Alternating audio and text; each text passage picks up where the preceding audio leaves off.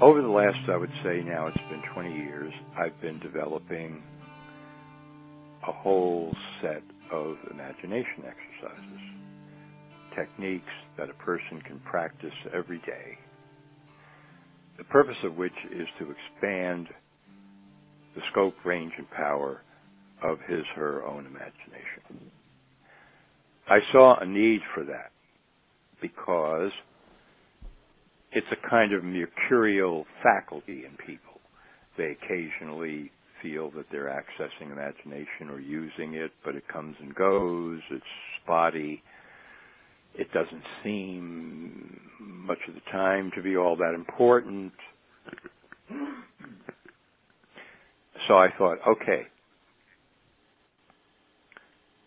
let's work on this as a practical thing. Just as if, to put it in very gross terms, you wanted to get in better physical shape, and so you began to walk, you began to run every day, you go to the gym, you play a sport, whatever you do, you hike, you climb mountains, because you want to get into better physical shape. You practice.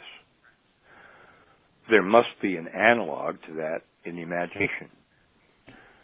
Because I knew from being a writer and also a painter since I was 22 that imagination is just sitting there waiting, filing its fingernails, saying, whenever you're ready, I'm ready to launch, And when you do launch, it's quite extraordinary what happens. As part of the matrix, sewn into the weave of the matrix is this notion that power is dangerous and that it should only be given to those who are leading us. But for the individual, it's a very dangerous thing, and it has bad connotations, and it should be avoided at all costs. And in my relationships with people over the years, especially since I became a reporter in 1982, I found this kind of theme, subliminal theme, woven in over and over and over again. It colored so many stories that other reporters were doing, their viewpoints, their commentaries.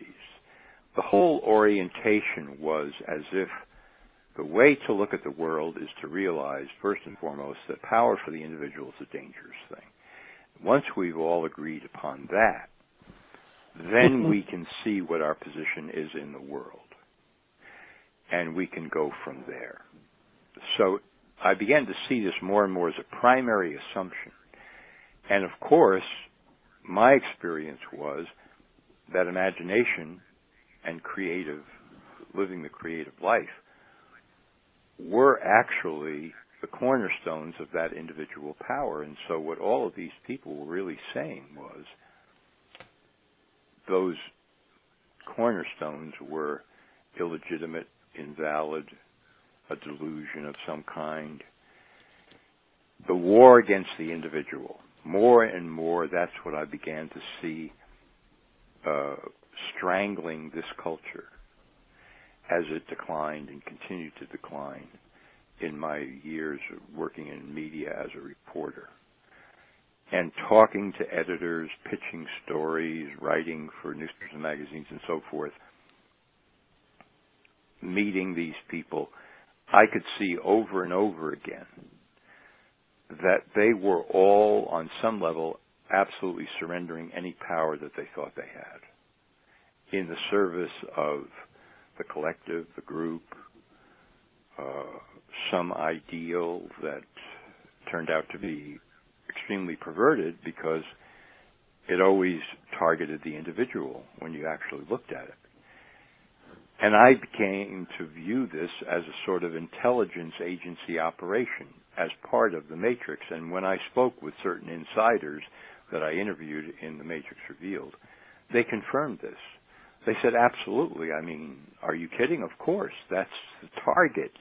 That's what we're aiming at. The individual must fall.